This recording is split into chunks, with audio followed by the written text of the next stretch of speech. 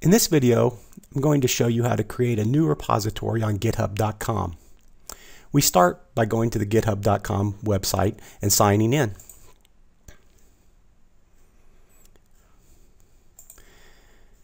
After signing in, we scroll down until we see the option to create the new repository, and we select that option. We then give our repository a name.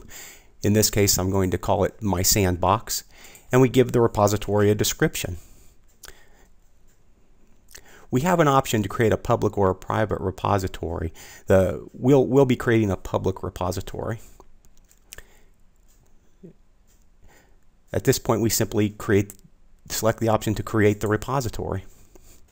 Congratulations, you've created your first repository on github.com.